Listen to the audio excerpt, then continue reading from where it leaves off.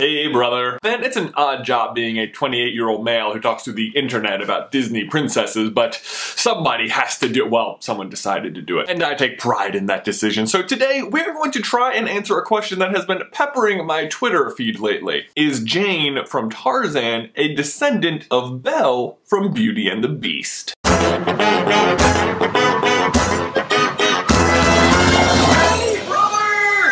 Our story today begins, as do so many things, with teapots. So many things being tea time? I don't know where I was going with that. Anyway, as we see in Tarzan, Jane happens to have a tea set that is identical to the set we see in Beauty and the Beast. At least before they turn back into humans. Do the items they used to be still exist? I'm gonna go with yes, because not only are they identical, I think this is the exact same set. Take a look at one of the cups. It even has a chip in it, just like Chip in Beauty and the Beast. I mean, what are the odds of that? And I think Jane owns this set because it's a family heirloom. And the tea set is not the only thing Belle and Jane have in common. The next most obvious thing is their fashion sense, which is obviously not genetic, but animators do often like to draw characters who are related with similar features, so it's obvious to the audience who's related. They also both share an interest in pursuing somewhat wild men and civilizing them to an extent in the process. So yeah, there actually are some similarities on the female side of things, but it doesn't end there.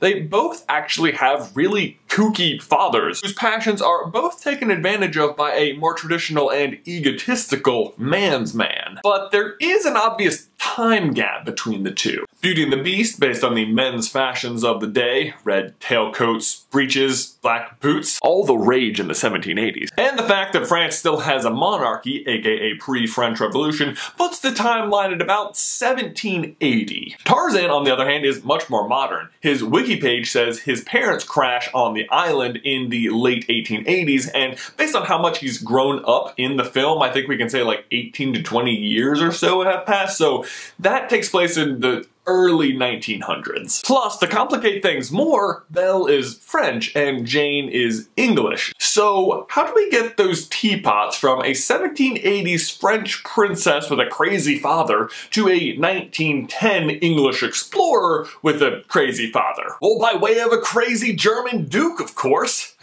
Obviously, the family link between the two. Just look at these three. There's really no denying the resemblance between them. I mean, right down to the bald spot the Duke is trying to cover up. And while that's great, it leaves us with a new question. How does Belle's family get from France to Germany? Well, as I said, the timeline for Beauty and the Beast puts it at 1780, which is before the French Revolution because they still have a monarch. But the French Revolution was not far off. It starts in 1789 and ends in 1799, and it ends the French monarchy. Which, if you happen to be a royal person in France, sounds like a really bad time to be a royal person in France, and a really great time to flee the country, say to like, I don't know, Germany? Maybe there your royal status would still be recognized, or at least earn you some favors with German nobility? Indeed, Germany sounds like a great place to have kids who then also have kids who then grow up to be the Duke of Weaseltown. Sorry, Wesselton. Although, actually, if he was really from Germany, don't you think he would pronounce it Wesselton? Yeah, probably, unless you happen to grow up in a house where your family pronounced it differently than the local Germans because your family were immigrants from France. And the mispronunciation of his hometown is not the only thing that doesn't add up about the Duke either. He claims he's the greatest business partner of Arendelle, whose top export is ice, and yet he wants Elsa, aka the Infinity Ice Machine, to be destroyed? Shouldn't he be singing her praises? Doesn't he stand to benefit greatly from this? Shouldn't he be trying to weasel money out of Elsa's powers and not, you know, get rid of them? Unless he has a reason not to trust magic. Especially magic from a blonde enchantress, like say the one who turned his grandfather into a monstrous beast.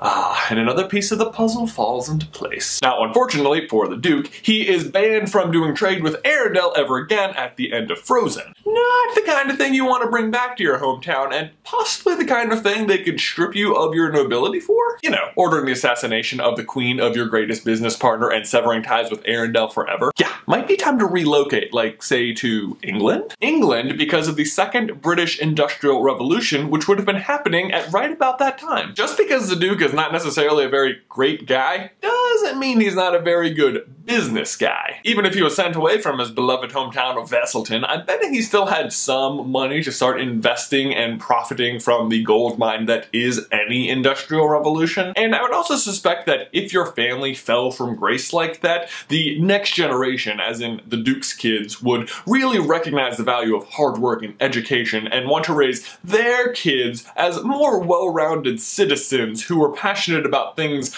other than money, like say a professor. A professor who would then give birth to an adventurous young daughter who would eventually bring her great-great-great-grandmother's tea set from England to Africa. Man, if only those teapots could talk.